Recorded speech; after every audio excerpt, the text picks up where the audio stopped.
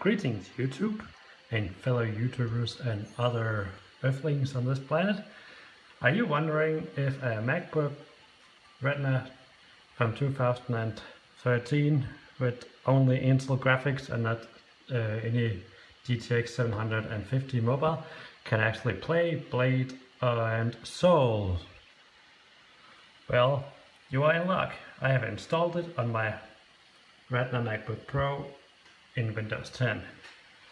And if I play it on Windowed version, I get a playable frame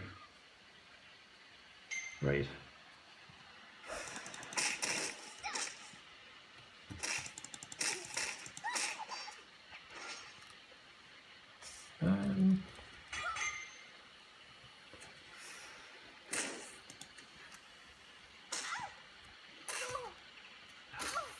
Oh dear. Oh yeah, I was holding a bomb. Alright, let's go into settings. So I have chosen this resolution because if I chose anything small, the window will be way too small to see anything I do in the game. And advanced options, everything is actually on low. And I have chosen anti-aliasing. What? That thing, whatever it's called. Okay, if I actually were to play it in full screen,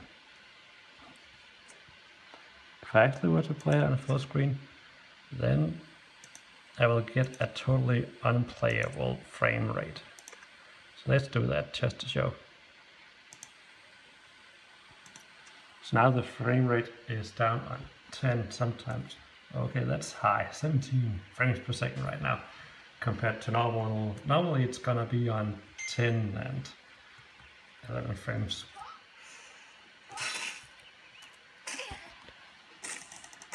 Really hard to combat and hold my phone to capture this at the same time. Okay, it's probably because, oh my god. And then click, click, click.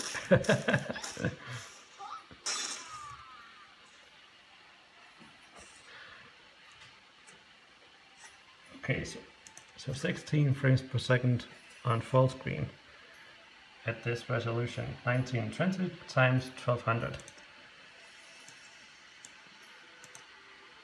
If I max the resolution, the frame rate will probably drop down to 11 again. That's what I played on as default. That, as you can see, is